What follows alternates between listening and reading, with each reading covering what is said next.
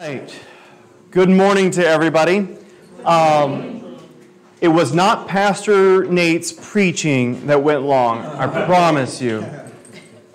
Fortunately, and blessed be to St. Peter's here, we had several guests, and I was speaking with them this morning, and thankful for that. Some were just visiting, friends of the congregation. Some were looking at membership and even confirmation.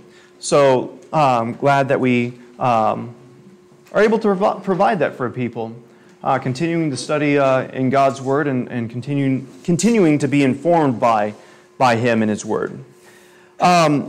This morning, as always, prayers, and while you're thinking about prayers, a thank you to, it's Larry and Carol who put together our snacks today, right? Yep, thank you very much for that.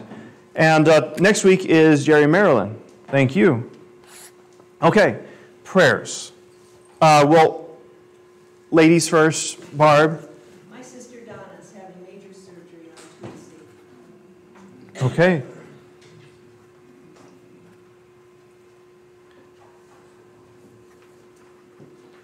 We'll keep her in prayers.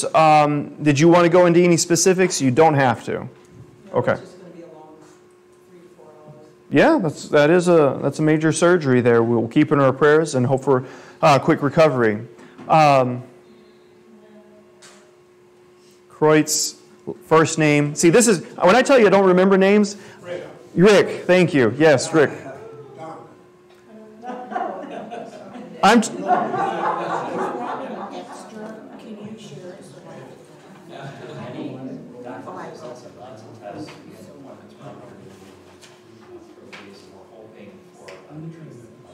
Great. Yeah, we'll pray for that.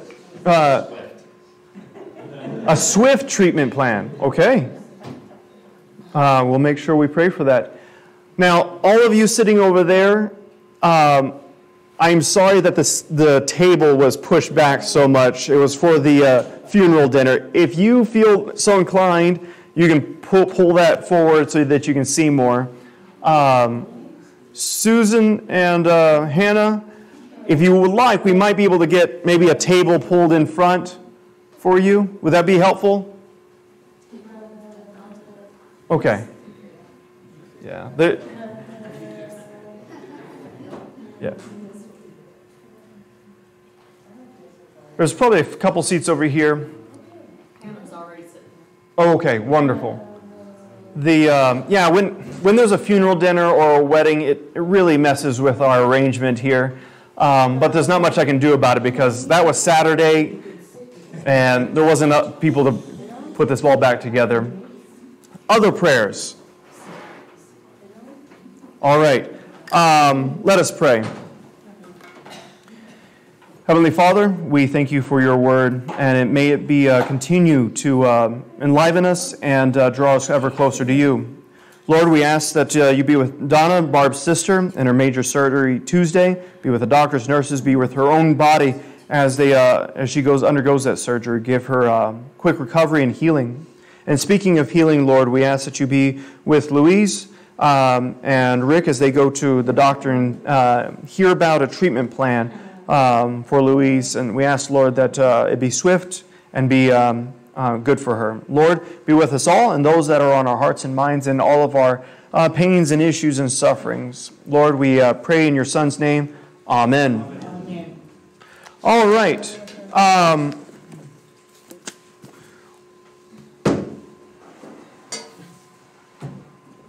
Thought there was something else I was going to tell you, but don't remember it right now. Maybe I'll remember when we're going through the study. Review. I like doing the review again because sometimes we miss something, sometimes we were out, so this keeps us on track. Oh, I remember what I was going to tell you.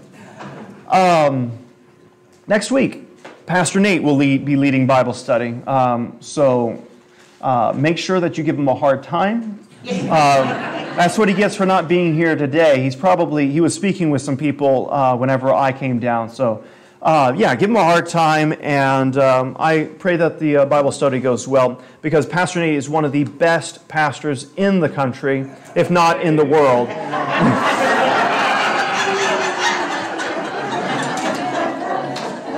I'm great at being on time. Yes, yeah. So we were reviewing, last week we talked about our first real offering, the burnt offerings, one of the most holy offerings, right? Nothing is eaten out of it, is all burnt up. And something I failed to mention was that the burnt offering is for atonement, okay?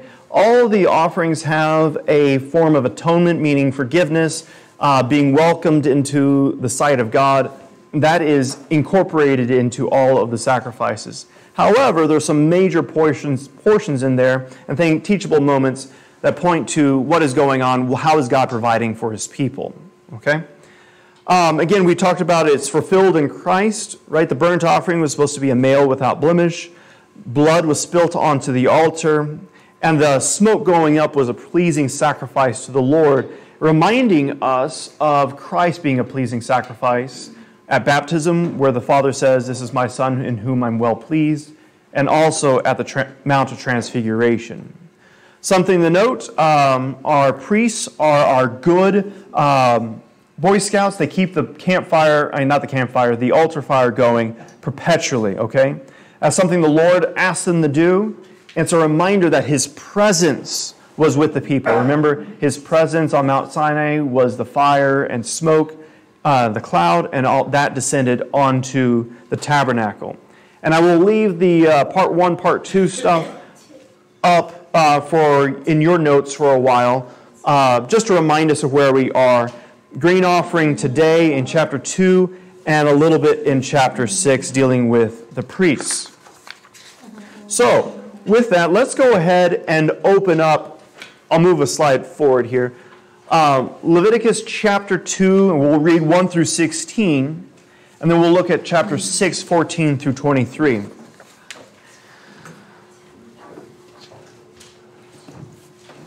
So, Leviticus chapter 2.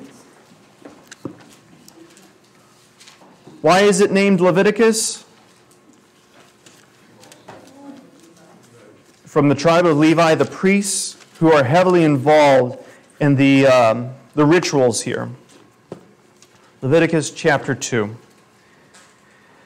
When anyone brings a grain offering as an offering to the Lord, his offering shall be a fine flour. He shall pour oil on it, and put frankincense on it, and bring it to Aaron's sons the priest. And he shall take from it a handful of the fine flour and oil, and all of its frankincense, and the priest shall burn this as a memorial portion on the altar, a food offering with a pleasing aroma to the Lord.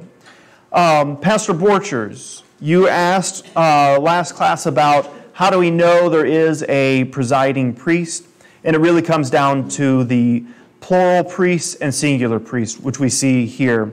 The priest shall burn this as a memorial offering. When it's singular, it is specific actions taking place, and so it's a presiding priest over that offering. Continuing in verse 3, but the rest of the grain offering shall be for Aaron and his sons. It is a most holy part of the Lord's food offering. When you bring a grain offering baked in the oven as an offering, it shall be unleavened loaves of fine flour mixed with oil, or unleavened wafers smeared with oil. And if your offering is a grain offering baked on a griddle, it shall be a fine flour unleavened mixed with oil. You shall break it in pieces and pour oil on it. It is a grain offering. And if your offering is a grain offering cooked in a pan, it shall be made of fine flour with oil. And you shall bring the grain offering that is made of these things to the Lord. And when it is presented to the priest, he shall bring it to the altar. And the priest shall take from the grain offering its memorial portion, and burn this on the altar, a food offering with a pleasing aroma to the Lord. But the rest of the grain offering shall be for Aaron and his sons. It is a most holy part of the Lord's food offering. No grain offering that you bring to the Lord shall be made with leaven, for you shall burn no leaven nor any honey as a food offering to the Lord. As an offering of first fruits, you may bring them to the Lord, but they shall not be offered on the altar for a pleasing aroma. You shall season all your grain offerings with salt. You shall not let the salt of the covenant with your God be missing from your grain offering, With all your offerings you shall offer salt. If you offer a grain offering of first fruits to the Lord, you shall offer for the grain offering of your first fruits fresh ears, roasted with fire, crushed new grain, and you shall put oil on it and lay frankincense on it. It is a grain offering. And the priest shall burn as this memorial portion some of the crushed grain and some of the oil with all of its frankincense. It is a food offering to the Lord. All right. Put a finger there. We're going to turn a few pages here to Leviticus chapter 6, starting with verse 14. And we'll go through verse 23. This is dealing with the priests and their actions with this. And this is the law of the grain offering. The sons of Aaron shall offer it before the Lord in front of the altar. And one shall take from it a handful of the fine flour of the grain offering, and its oil and all the frankincense that is on the grain offering, and burn this as a memorial portion on the altar, a pleasing aroma to the Lord. And the rest of it Aaron and his sons shall eat. It shall be eaten unleavened in a holy place. In the court of the tent of meeting they shall eat it. It shall not be baked with leaven. I have given it as their portion of my food offerings. It is a thing most holy, like the sin offering and the guilt offering. Every male among the children of Aaron may eat of it, as decreed forever throughout your generations. From the Lord's food offerings, whatever touches them shall become holy. The Lord spoke to Moses, saying, This is the offering that Aaron and his sons shall offer to the Lord on the day when he is anointed. That is, Aaron, a tenth of an ephah of fine flour. An ephah is a bushel, 35 liters or 9 1/4 gallons. So this is a tenth of that. A fine flour as a regular grain offering, half of it in the morning and half in the evening. It shall be made with oil on a griddle. You shall bring it well mixed in baked pieces like grain offering, and offer it for a pleasing aroma to the Lord. The priest from among Aaron's son who is anointed to succeed him, that would be the high priest, shall offer it to the Lord as decreed forever. The whole of it shall be burned. Every grain offering of a priest shall be wholly burned. It shall not be eaten. All right, that's to read through the text, dealing with grain offerings here. And I was reading through the commentary, and the idea was, what is that fine flour that we read in chapter 2?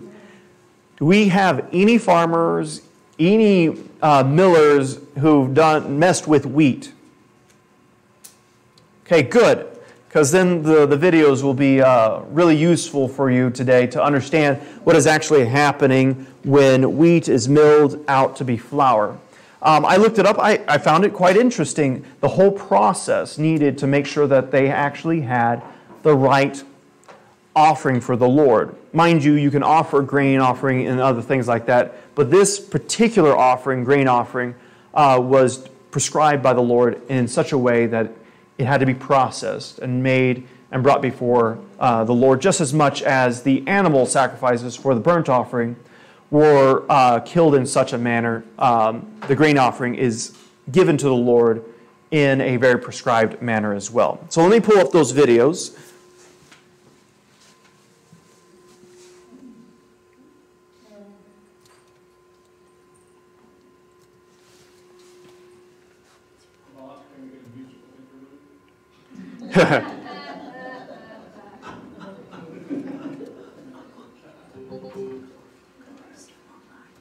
Give me just a second. Let me get the volume up here a little bit. Yeah. This should be, let's go up to 40. 35. And then you need volume.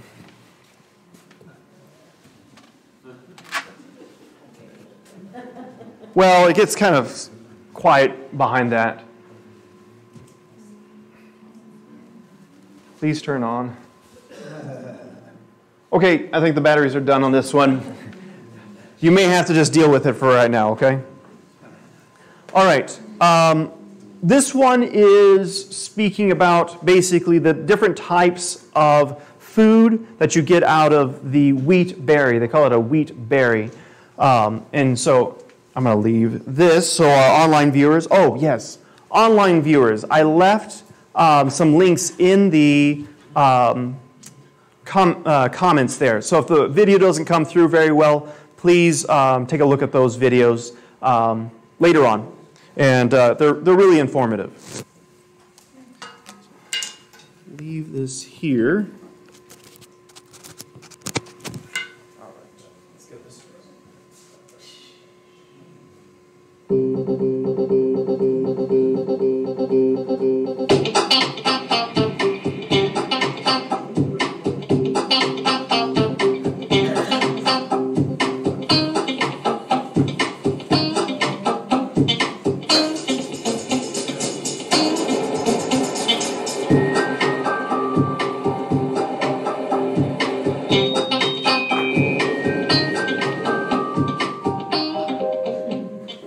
I'm Rob Haygate, I'm a miller here at Haygate's Flour Mill in Budbrook. It's a family business. We've been here for 300 years, maybe more. Hi, I'm Alex and I'm here to show you what happens inside a modern flour mill. These days it's quite difficult to get inside a modern flour mill. They're big factories with lots of machines in them that produce the flour that we use for so many of our foodstuffs. In the flour mill, there are various types of machines, ranging from roller mills, which crush and grind the wheat, to sieving machines, which sieve out different size particles, to purifiers, to brand finishers, all of which we will see. This helps to achieve the end goal of producing flour. Although they're big and although they're modern, what happens inside isn't so very different to what happened hundreds or even thousands of years ago.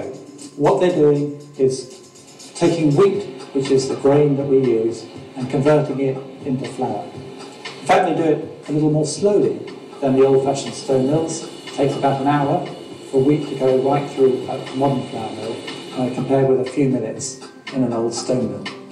It starts off with the same material, wheat that comes from the farm. It's harvested by a combine harvester, but when it comes from the farm, there's still some straw, some stones, and some chaff that have to be separated out. And mills do this with a variety of different machines. They use sieves to separate out the chaff. They use magnets to take away any fragments of metal that are still there in the sample.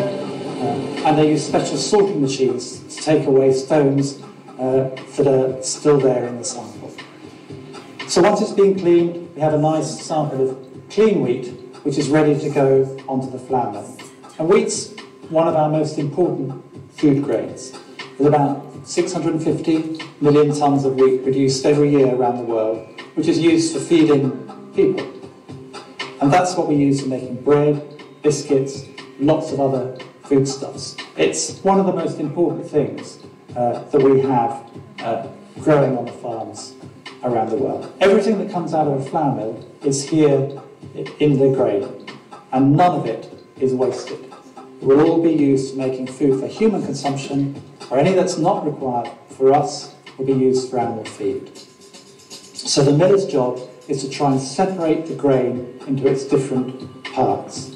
So inside here, there's white flour ready to be extracted, there's bran from the outside, and there's wheat germ. The way this is done is through a gradual process. This is the same wheat after it's been on the flour mill for a few seconds in the first break system. So in here, there's the bran from the outside, some nice white flour which is to be separated out. This is some wheat after a few seconds in the flour mill when it's been through the first break system. You can see there's the skin of the wheat, which is the bran, and the miller's going to try and keep these pieces as big as possible so he can separate out the flour from the bran. And in fact, everything that comes out of the flour mill later on is already here in this bowl. So I give it a bit of a shake. You can see the bran sitting on the top, and here in the bottom is some nice white flour. And that's the miller's job, to sift the flour, sift this material, grind it up, treat it separately.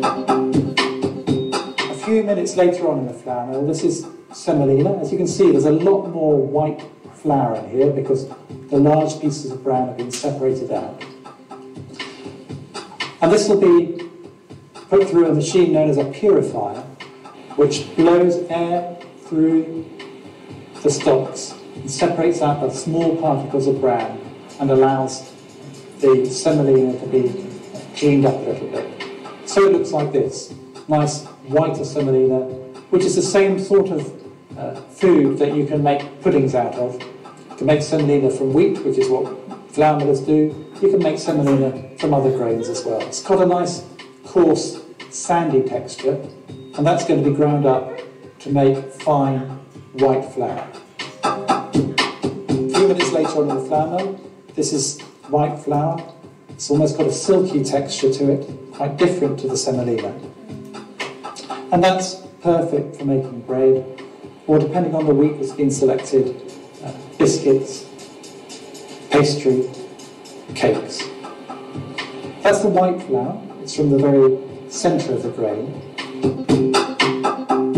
If you want to make wholemeal, you simply mix the white flour back with the bran that was separated out earlier on. The bran and the germs all being put back in here so that it is in exactly the same proportion as it was in the original grain. And there are little particles of bran you can see sitting in a wholemeal flour. We don't eat as much wholemeal flour as we do white, and quite a lot of the bran that's taken off is used to make, it's sold as bran, or it's used to make breakfast cereals like all bran and bran flakes. But even then, we don't use all the bran. So some of that will be ground up here with the screenings to make wheat feed, which is used for animals. So this goes to feed the chickens and the pigs. So nothing gets wasted in the flour mill. Everything that comes in goes out again, either for us to eat or for the animals to eat. So here it is, the finished.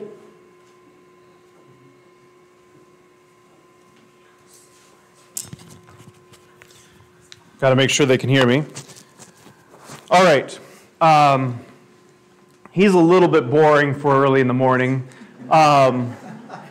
I think when I watched it the first time, I was so enthralled with everything. He sounded so interesting to me. But this morning, he was not as interesting as I was hoping he would be. But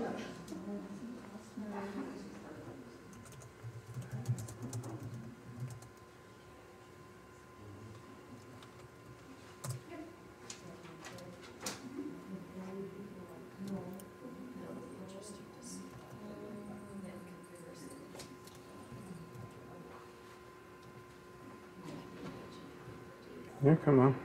Come on.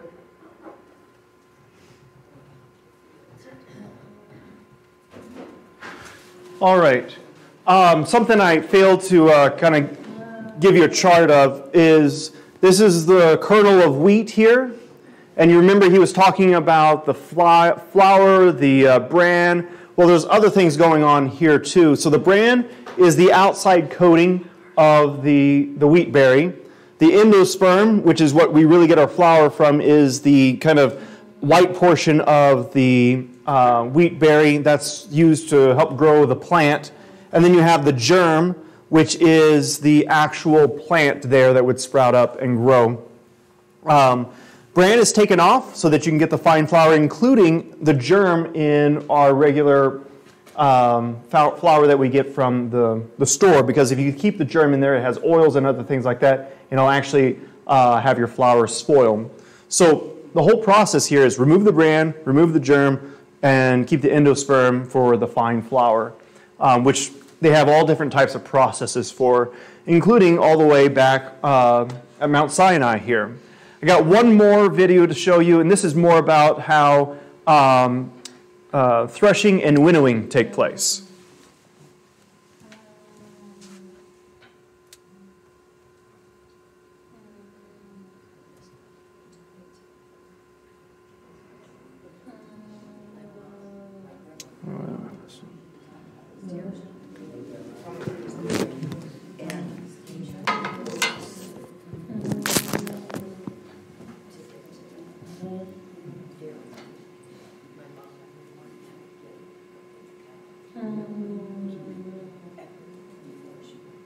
Hey everybody, today I'm going to show you how to make flour from wheat, from the actual plant.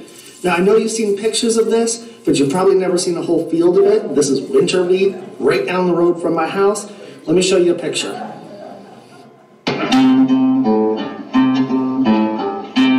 get wheat flour, first you have to separate the wheat berry from all of this hull, and that's called threshing. Then you need to winnow all of the chaff away from the wheat berry. And I'm going to show you how to do that. Now, all of this is industrial now. They've got equipment that will do all of this right in the field. I'm just going to show you how to do it old school, maybe with a little bit of a modern homesteader twist. We're not talking about making 50-pound sacks of flour. I'm just showing this out of concept alone. So obviously the first thing that you would need is the wheat. And this is dried. And let me show you a close-up. Each one of these little segments contains a wheat berry. And the wheat berry has a little hull around it. You want to get around all that chaff. Okay, that's called the chaff. You don't want to eat that. So this is what you want. That little tiny piece of wheat. And then this can be ground into flour. You can bake your bread out of it. Now you'll notice 3 of these just popped out. It pops out pretty easily. All right, keep in mind, this is just for proof of concept.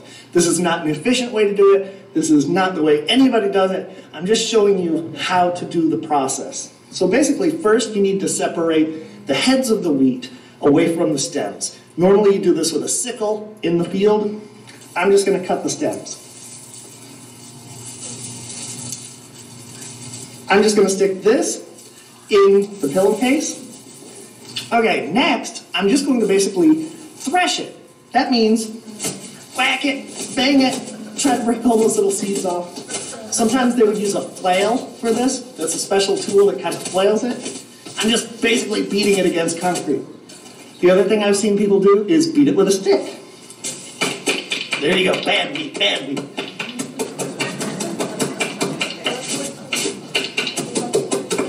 You can crumple it with your hands, you can shimmy it and shake it. That's called threshing. Okay, now that I've threshed it, I'm just going to dump it out onto the screen.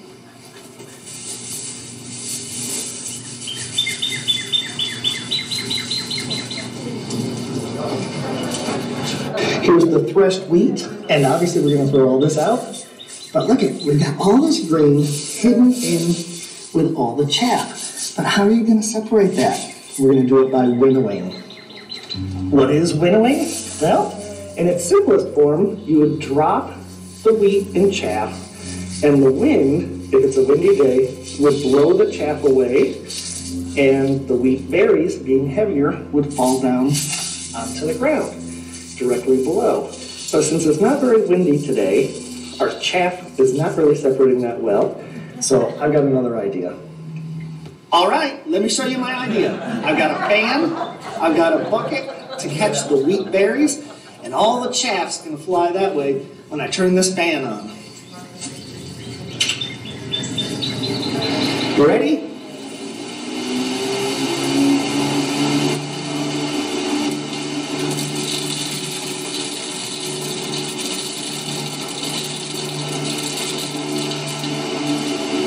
That was phase 1 of separating the wheat from the chaff.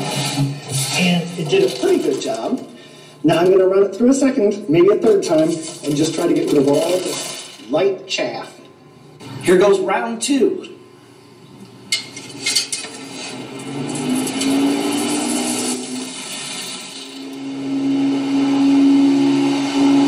And this is what it looks like after the second exposure to wind. Now, I'll do this maybe one more time, but you get the idea.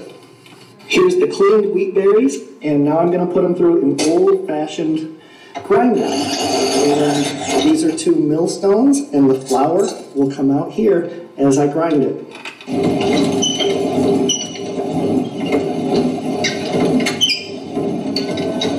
And here we have it, the final product. Directly from the field, this is the wheat on the stalk. And here we have the milled flour, ready to make bread or pie crust or dumplings. And it's whole wheat, and it's delicious.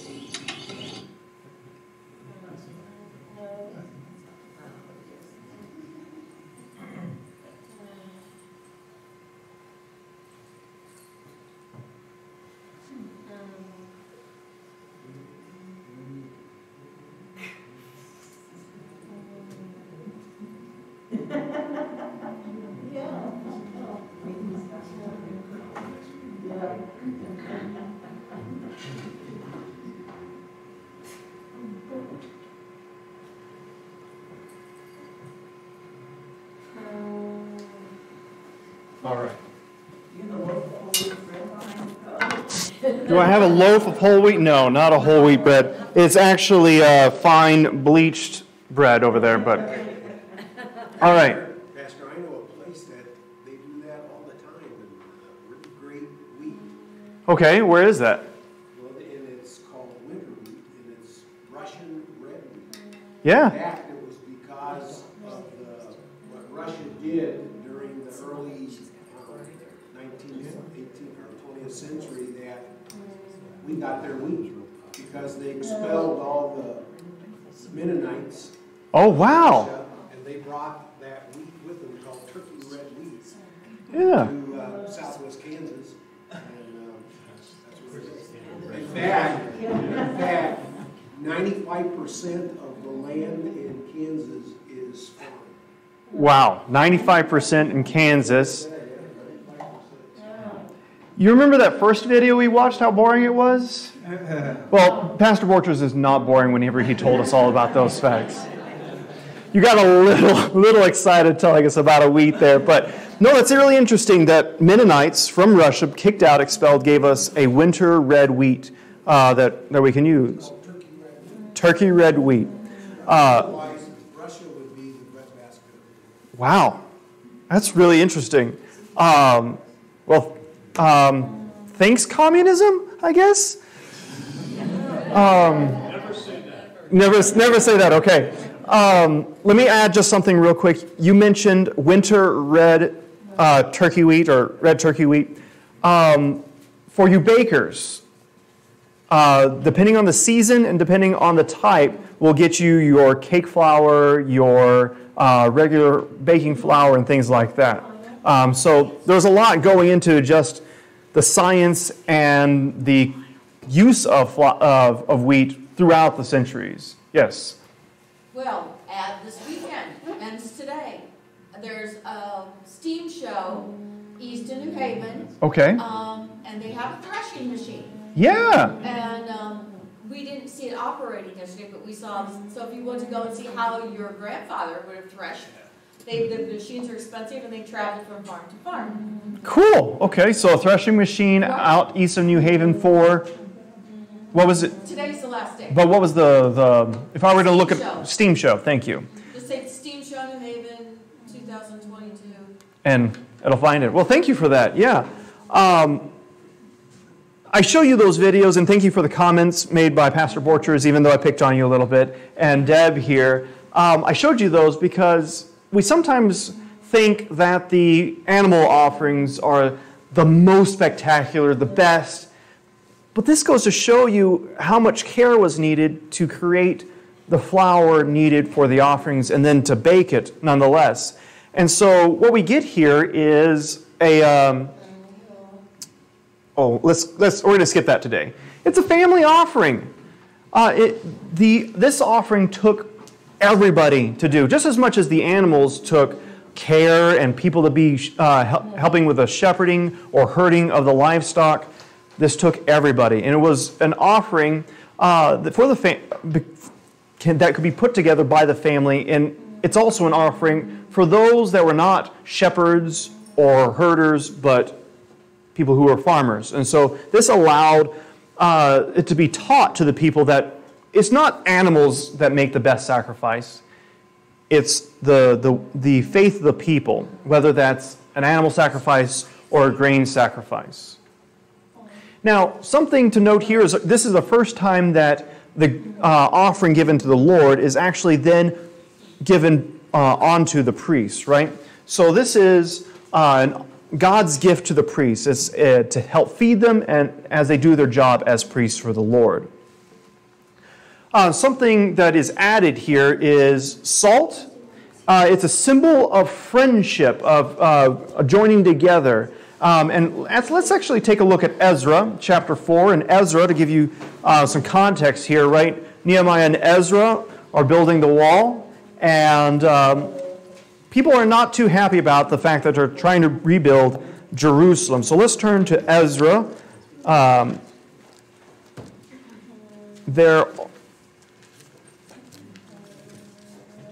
in your history portion of your Bible, before you get to Psalms. We're looking at Ezra chapter 4.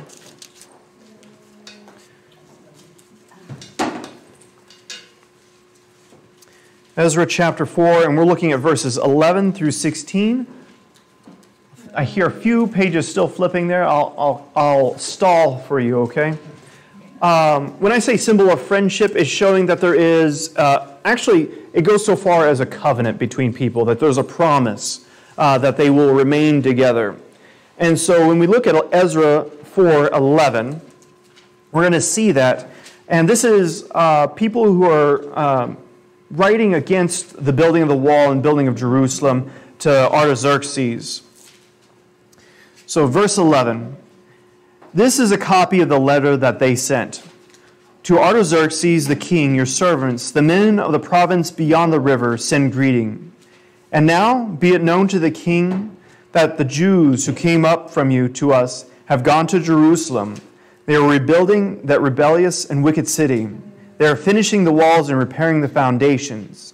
Now be it known to the king that if this city is rebuilt and the walls finished, they will not pay tribute, custom, or toll, and the royal revenue will be impaired. If you've got to make an argument, always go to money first, okay?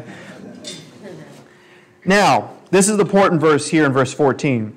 Now, because we eat the salt of the palace, and it is not fitting for us to witness the king's dishonor, therefore we send and inform the king. So what they're saying is, because we have come into your palace, eaten of your food, eaten of the salt that was given, we are part of your friendship, covenant promises here. We are loyal to you and you are loyal to us. And so we are bringing this letter to you so you don't have dishonor. Continuing verse 15, in order that search may be made in the book of the records of your fathers, you will find in the book of the records and learn that this city is a rebellious city, hurtful to kings and provinces, and that sedition was stirred up in it from of old. That is why the city was laid waste. We make known to the king that if this city is rebuilt and its walls finished, you will then have no possession in the province beyond the river. So basically, they write a letter saying, we're your friends. We've made promises and worked a deal out between each other because we've eaten salt. So take a look at what's going on in Jerusalem.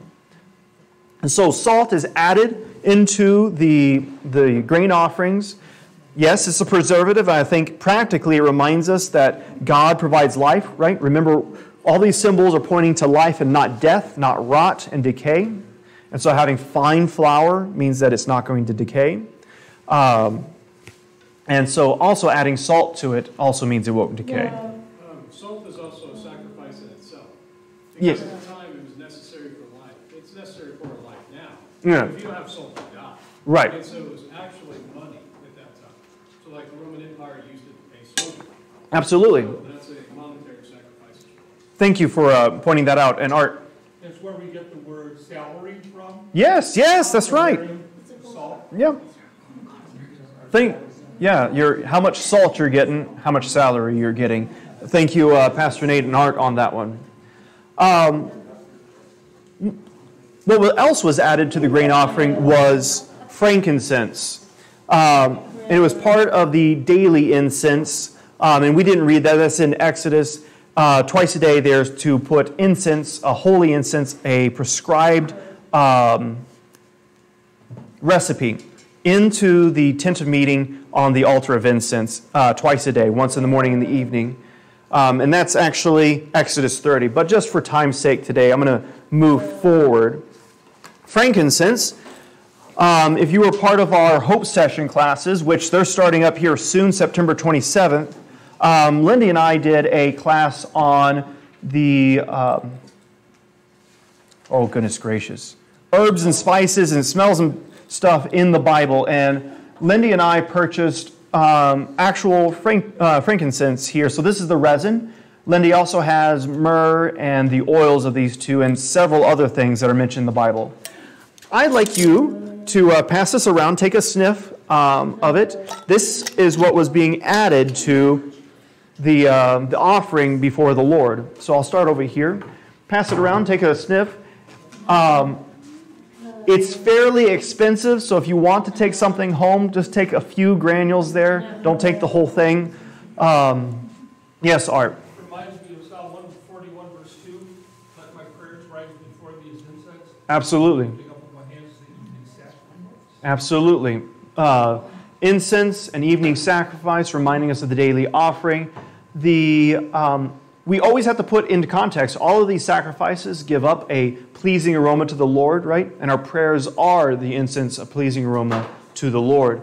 And we'll talk about those type of things as we kind of wrap up the core of these offerings here in our first section of Leviticus. So something to note is frankincense is not added to the eaten portion by the priest. Anybody want to have an idea why?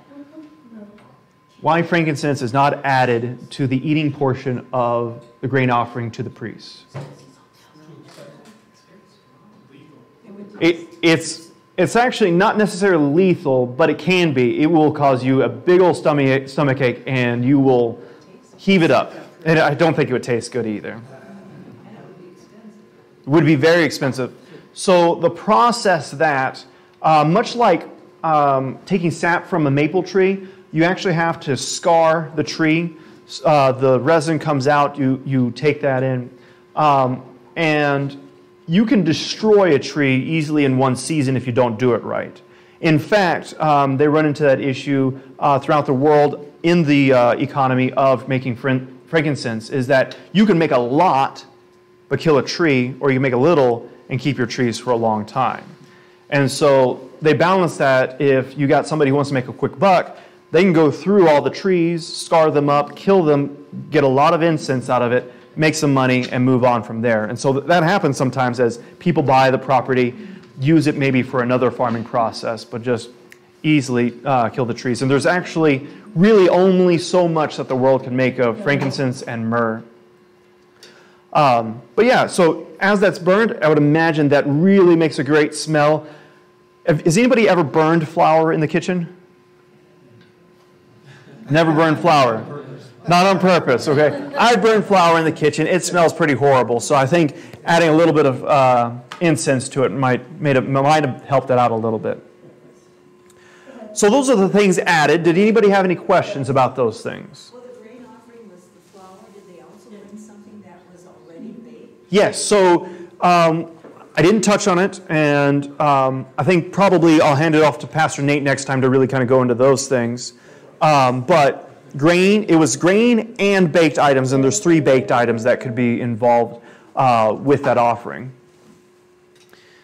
And so it's not necessarily that you were only bringing flour. You could also bring a finished product like a cake. Not a cake that we think about it, but like a pancake. Because the deal is, one of the things you can't have in it is you can't have any leaven. Again, with these symbols, we have to look at why does God say yes to this, but no to that, right? No to leaven. Why no to yeast in the bread? Anybody ever made hardtack before? No. Not purposely, okay. So my buddy Preston, he's a Civil War reenactor, and they would make hardtack for whenever they would go out, I guess, what would be the right word? To reenact, I guess? Yes. Yeah.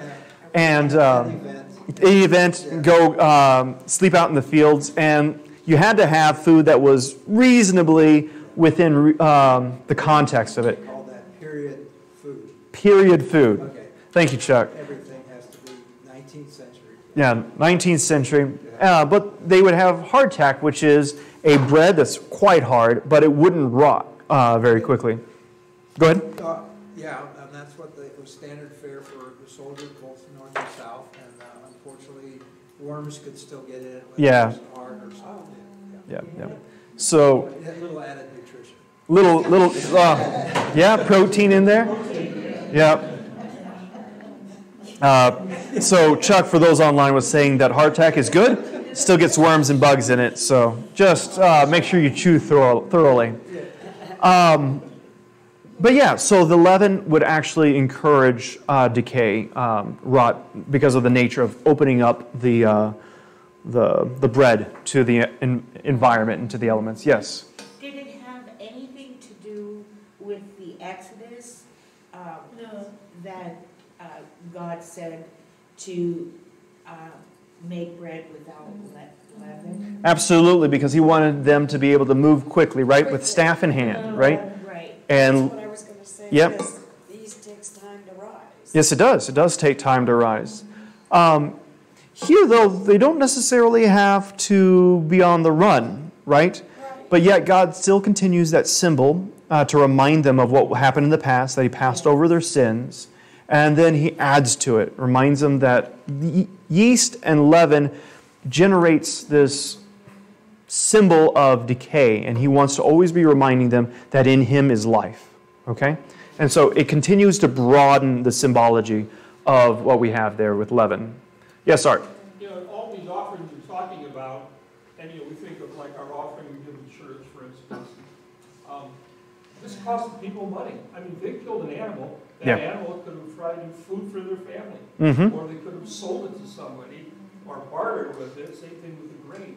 So when these people are taking something and burning it, or killing it, and giving it away,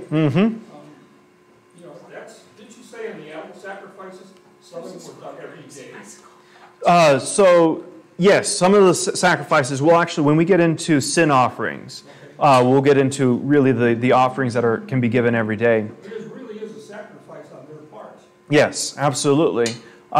They are spending time, energy, their own assets, and, if you got a male without blemish, right, that's good breeding stock too, right? And so, yes, the Lord has to provide for them in that way, and it's also a sacrifice, giving up what God has given to them.